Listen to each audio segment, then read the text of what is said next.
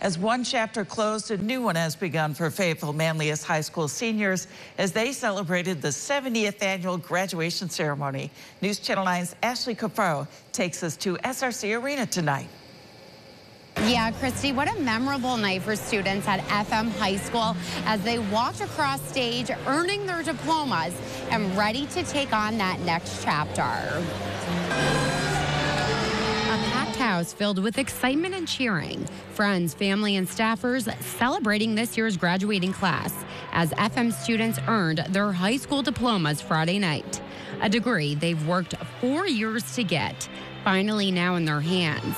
Closing a chapter filled with a lot of studying, dedication, and even life lessons as they embark on a new journey. I feel like I worked very hard this year, and I give myself a lot of credit, and I give everybody else credit.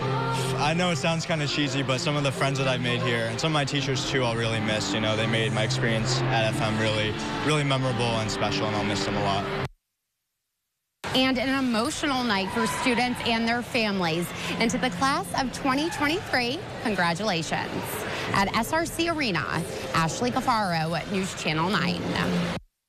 And the home of the brave.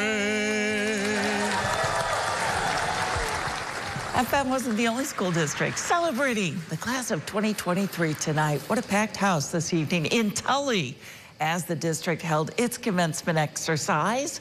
From all of us here at News Channel 9, our congratulations to the class of 2023. Syracuse's first adult legal marijuana